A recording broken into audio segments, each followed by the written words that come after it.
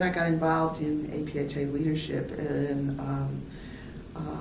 found that fascinating from '98 to 2002, and was elected vice chair of the board and then chair of the board for my 4th year. And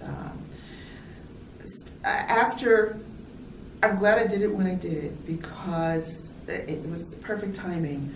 I stayed involved with APHA until 2004. I think in 2003, by that time, 2003, Ed was involved in APHA in his position, and so we came to the conference together. I can't remember what city it was, but I was flown by CDC. He was flown by the state of Hawaii. We had to fly on different airlines because we had to fly on whoever had the contract, but we were able to stay in the same hotel.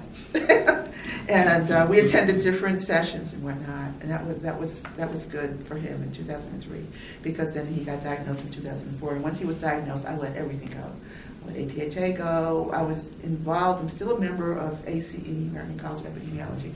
I was had my name submitted to run for the board of ACE in 2004, and I withdrew it.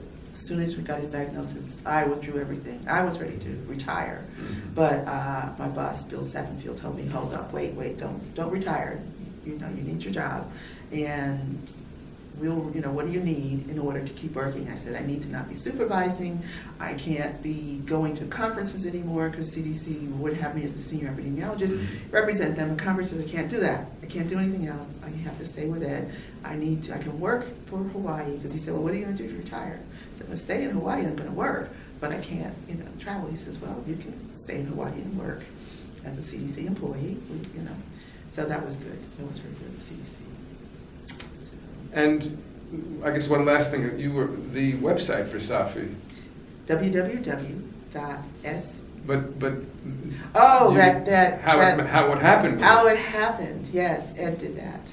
So he didn't do it originally, right? He did the original one. Oh, he did the original website? He did website? the first one, not this one. And there's been several iterations. Yeah. So because, I'm trying to think, we were out in Hawaii, we got there in '96, and he was in his MBA program 98, 99, something like that. It was around that time, and he was taking a course that he had to create a website. And this was before software.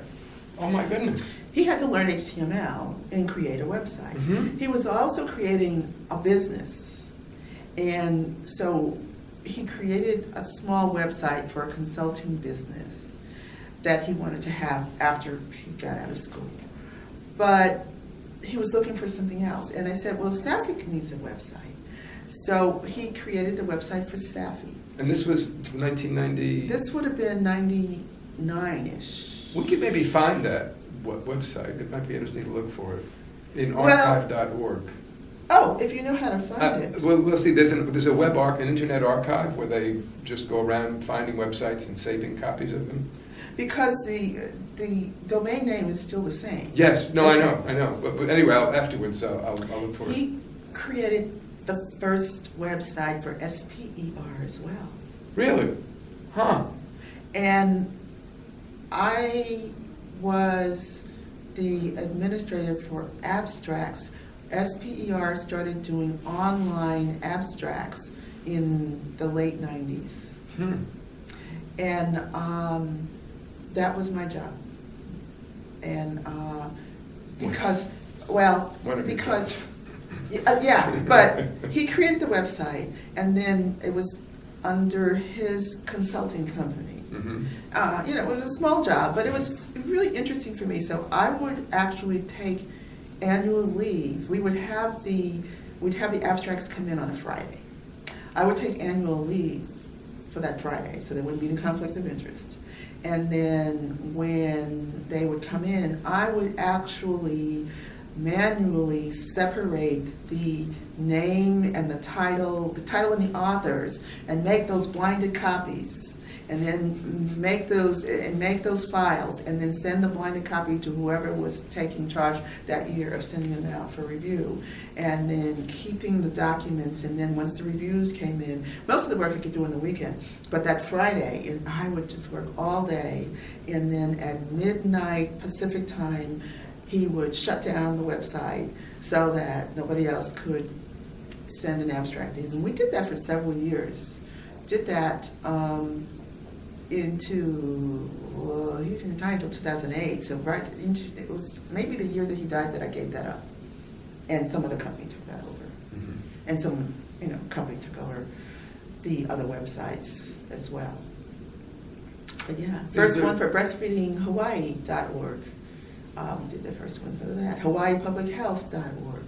Did the first one for that. All the organizations that I was involved with in Hawaii, he was their volunteer website creator, the first one. I mean, and it was very, we would get some graphics sent to us from people, and we just had a lot of fun with keeping them up to date. And I think SAAPHI is the only one that we continued with after we moved from Hawaii.